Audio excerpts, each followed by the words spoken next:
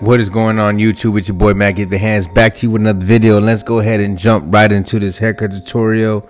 We are going to be doing a burst fade on the sides. We're not going to cut anything on top. We're going to line him up. We're going to do a nice sharp chin strap, and we're just going to bring my boy back to life.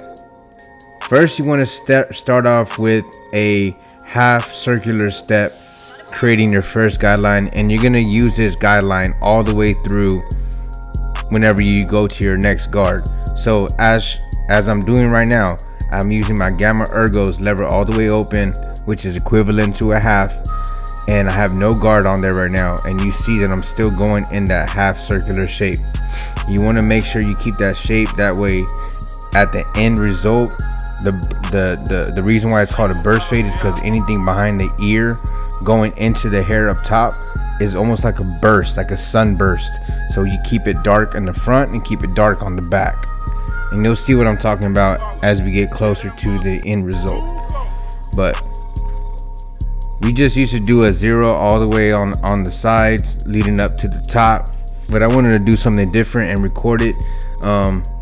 Still to this day, this haircut is still in high demand, so I've done it before, but you know, I feel like we always just get better, right, within time. So now that's our second guideline. Now we're gonna take my one guard all the way open, and we're gonna still go with that shape. You're gonna see that I'm gonna start cutting with the grain, so I'm gonna be cutting in a downward position. That way I can keep some darkness but also get rid of some bulk. So after the lever all the way open on the one, you want to put it in the middle and then close it as you work your way down. Okay, you don't want to go any higher than what the one open has already gone. You're going to come back with the two, and then you'll come back down to a 1.5 guard to remove anything that the two left behind. Again, we want to make sure that C cup area and the edge up stays, you know, pretty dark. It's still light right there because, again, before this haircut he used to just get real short on the sides all the way to the top, but I want to try to keep it as dark as possible in the front.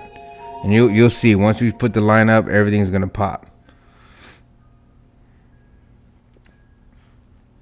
This client in particular, man, I've been cutting his hair for a while now. He's had waves, he's had mohawks, he's had tapers. His hair can do it all. It's dope. It's dope. But I like this look. I like this look. With a mohawk like this, I like that burst look to keep it, you know, dark in the front, dark in the back. Alright, so remember when I said I'm cutting with the grain? I took my 1.5 guard, and now I'm blending that top piece into the blend on the sides. I don't want to disconnect it.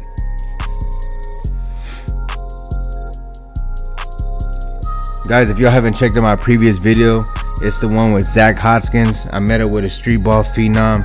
Y'all have seen him all over social media. He's a one-arm hooper, and he is killing it. And we did a 3-point contest. We collabed. Dude is a humble dude, and it just motivated me to see him be out there competitively and hooping and not letting it stop him. It's crazy. It's inspiring. You know, we're very blessed. I'm very blessed that I have all 4 of my limbs, but for someone to either be born with that or just a midlife, you know, incident that happened to where they have to go and adapt to what life has given them, it's amazing.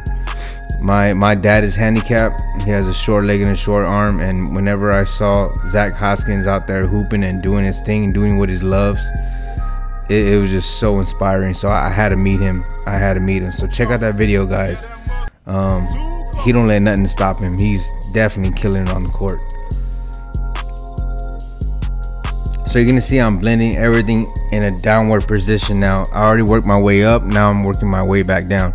Now I have the half guard on there, and I'm blending whatever the one left behind, with still keeping that same circular motion and keeping the front dark by the hairline. And you're gonna see that I'm gonna take my fine tooth comb and kind of like comb any hairs that are kinked up or curled up, and you'll see that it's gonna look less spotty, because you want to make sure you brush down or use a comb to comb down any hairs in its natural position.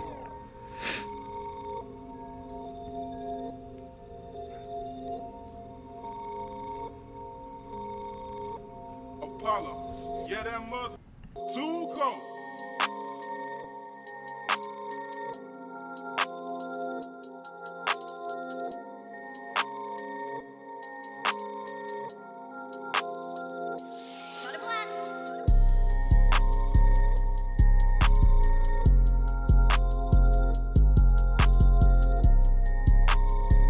All right, so now we're gonna line up the back. I'm gonna have it like in a circular V shape. I don't want to point it too much, but as you can tell, with keeping that back dark, again, just creating that burst look, real light in the midsection, keeping it dark in the back and the front section. We're gonna line up the C cut, favoring that left corner, and notice my fingers on his forehead, bracing myself. And also it's a pivot. It's helping me pivot on the sideburn. If you were to move, sneeze, cough, any kind of movement, I can always pull back from that, and that's basically like my safety point. My fingers resting on his forehead. So guys, what you do to one side, you're gonna do to the other. I'm gonna let y'all jam out to this beat. If y'all enjoy this beat, make sure you hit the link in the description below. My boy has been blessing me with some fire beats. It's Apollo, man. Appreciate you, bro. Go ahead and enjoy this side, guys. Same thing.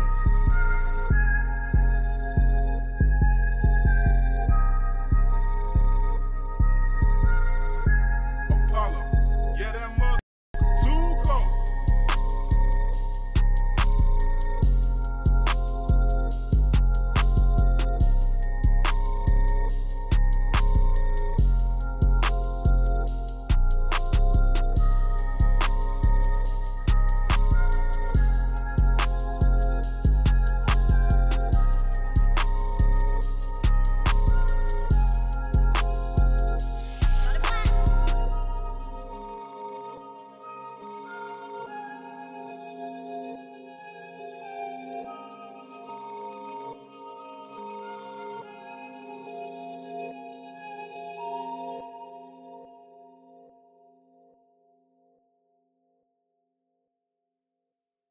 It's Apollo.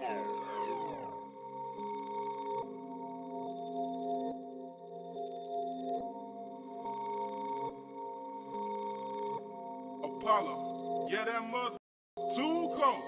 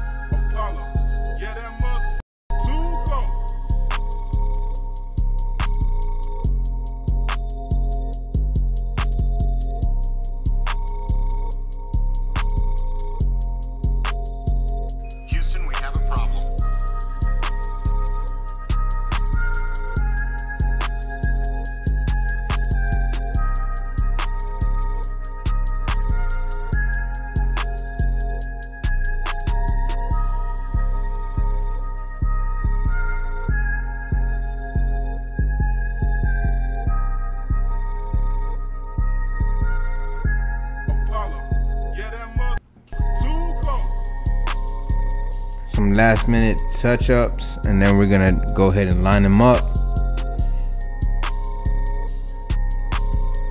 following that same shape on the back.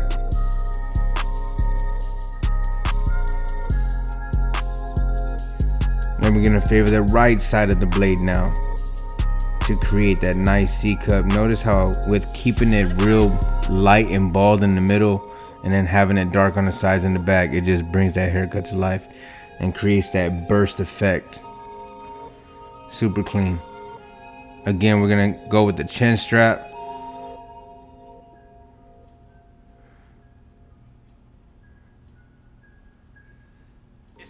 Nice and crispy. Then we're gonna follow it up with the razor, a straight razor. We're gonna use some 245 shave gel, and we're gonna go mostly with the grain. Just because at the bottom of his chin strap, it tends to get irritated. And even though I let him know that he still wants to do the razor, so I just always make sure to go just with the grain. I'll go against the grain on the hairline, but with the grain on the chin strap. So I lowered the front hairline a little bit, that way the hairline can pop. It's down to about a 1. I don't press too heavy down on the forehead. I just kind of like graze it with the 1, and it still keeps it kind of dark, but knocking it down, that way you can have a nice crispy edge up and no hairs are sticking out. So notice no eye contact, guys. This is funny because you see all the memes all over Instagram and TikTok about a client just creating eye contact, making eye contact with the barber on the mustache to line up. This man is, I have the TV on, so he has something to watch, but I just felt like, dude, that was a perfect title. Perfect title. Houston, we have a problem. Lining him up with the Fabulous Patty Cut edition. Still, man, still things hitting like crazy. This is a 245 Tennessee Barber Expo edition. Tyler Trotter, about 2 years ago, right before COVID, man, he had his first Tennessee Expo. So they created that orange shave gel. I don't think it's no longer on the market, but I made sure I used every last bit of that shave gel.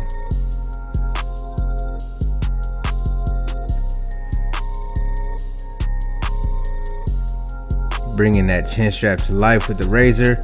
Hopefully y'all enjoyed this haircut tutorial. Make sure you like, subscribe, share, and comment. And as always, Team Gifted, stay gifted.